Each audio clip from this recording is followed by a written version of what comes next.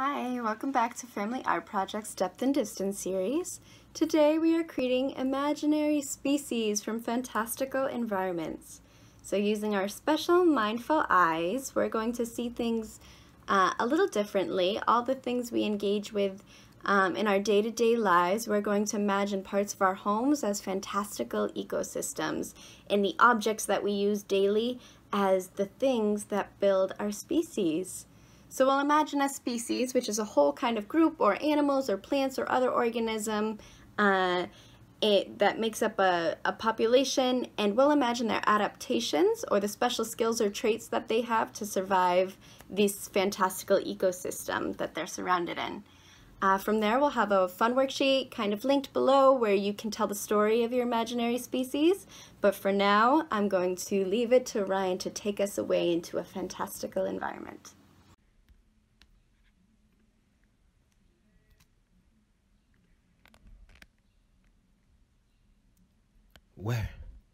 Where am I? How did I end up here? Well, wherever I am, I'm definitely far from home.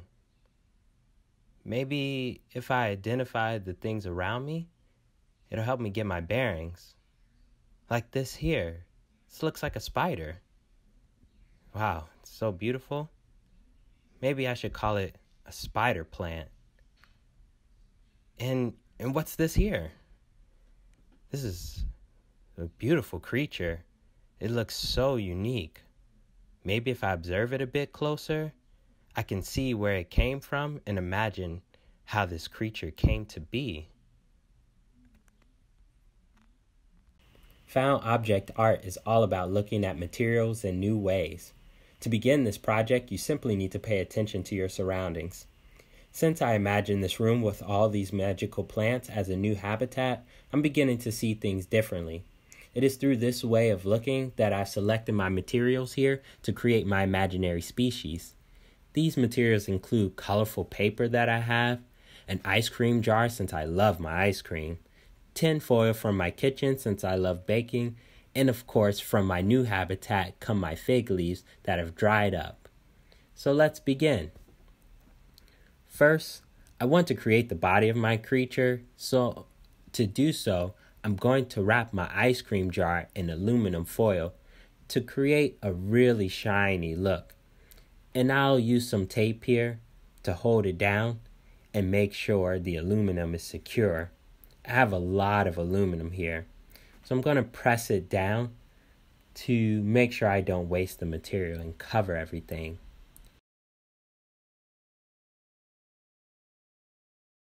Now, I will grab my favorite color paper, red, and cut some stripes. I'm a big baseball fan, and my favorite baseball team is the Cincinnati Reds, and stripes are very common in baseball. So, I'll bring my love of baseball and animals together in this step. These stripes, I'll place them around the body for decoration. Using tape, I'll roll them around carefully to make sure they create a nice pattern on the outside of the body. The colors here look very nice together. The silver and the red, even the yellow tape, matches really well. Look how beautiful that red stands out on this shiny aluminum. Then, one of my favorite materials are my fig leaves. Unfortunately, they couldn't survive, so I need to use them as art materials. I'm going to attach them to the body as wings. Now, I want to create a face. I have an old key that I no longer use. So, I'll use tape to not only hold the key in place, but to create what looks like a beak. Kinda looks like a bird.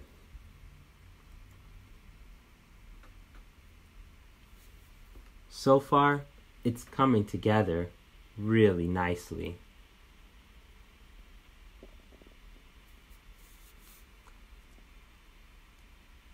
Last, I have to create a bottom part for my species. I found these cool buttons and I like the look of them, and they fit perfectly in this tiny cup, so I'm going to place them inside the cup here and tape the cup down to the bottom of my species. Since the shape of this part is round, I have to adjust the tape a little so that it fits flat onto the surface.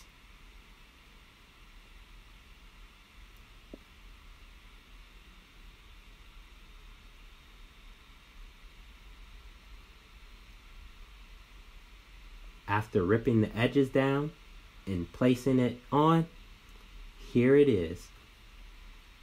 My species is finished. And I will name it Fidgetive the Red Stripe. Ryan showed us a species he imagined into being by finding materials that gave his creation a special meaning. Ryan created his species based on the environment his species was found in, so his species needed wings to visit each of those amazing plants. To get started on imagining your own species, start thinking about where your species will live. And to where the species live, what does your species need to survive in this habitat?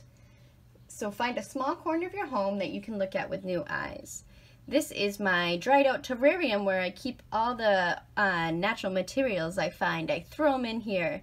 I wonder what my species would need if it lived in something like this. Maybe your species lives inside a keyboard.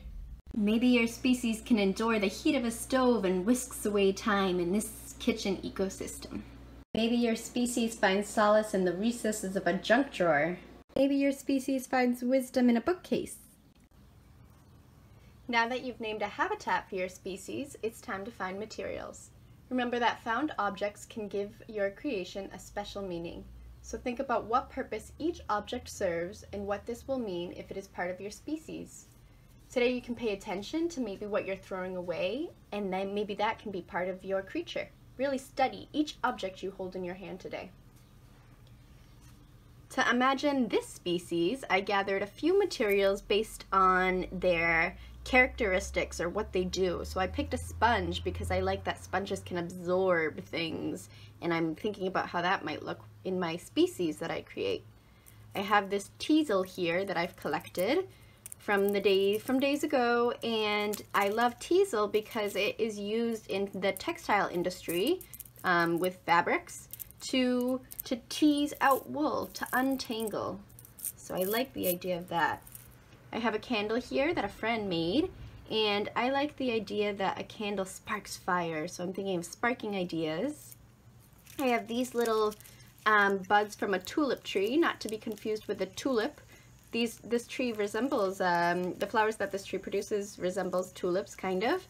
And I like the idea of a flowering tree, something that unfurls so that it can pollinate, be pollinated by some insects. I have these damaged leaves here.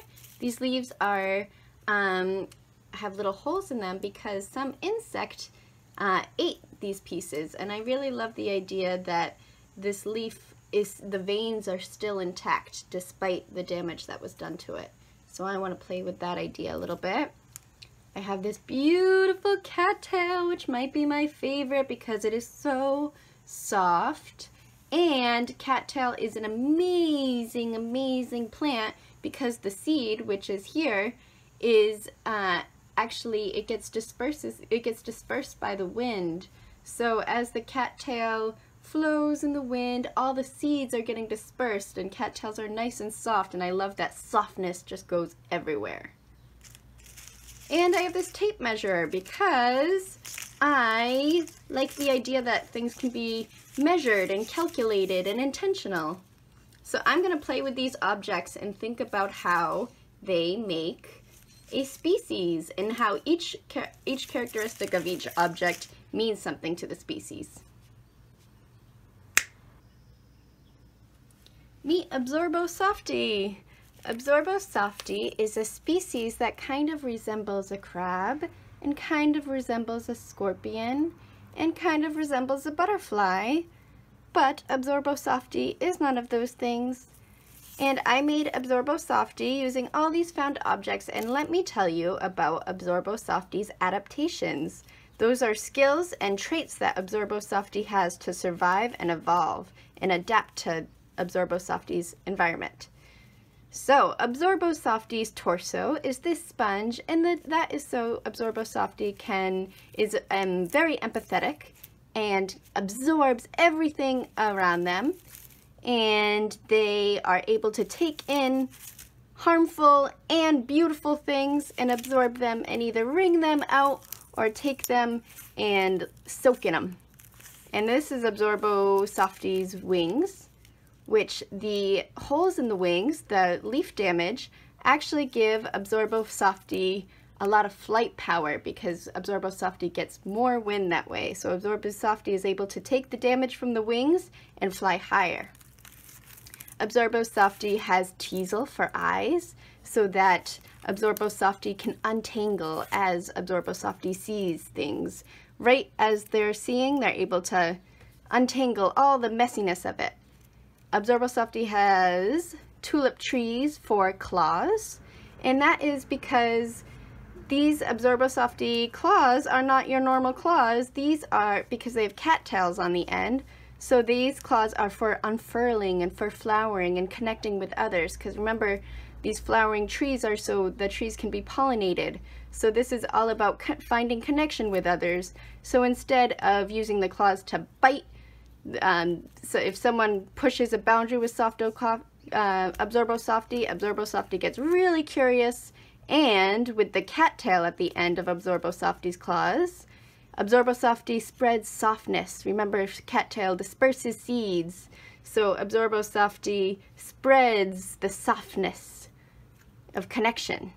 And Absorbosofty has this kind of tail for measurement, and this is so that Absorbosofty can keep boundaries. When Absorbosofty absorbs a lot of things, so sometimes Absorbosofty needs to measure how far away they are from something. And they use this to calculate how far away they need to be. And let's see, the candle here is Absorbosofty's mouth. So candles light things on fire, illuminate things, and Absorbosofty, even though Absorbosofty is very soft, still uses its mouth, their mouth, to illuminate, to set fire, to spark ideas. And so this is Absorbosofty. I'm so excited to introduce you to this new species. Where do you think the species lives? What do you think Absorbosofty does for fun? What do you think Absorbosofty eats? Who does Absorbosofty hang out with? So thank you for joining us. Please share what you create, all of the imaginary species, so that they can cohabitate and make friends, and so that Ryan and I can continue to engage and we can hear your species story. You can share by tagging WaveHail or hashtagging Family Art Project or hashtag Depth in Distance. And we will see you soon. I can't wait to hear about your species.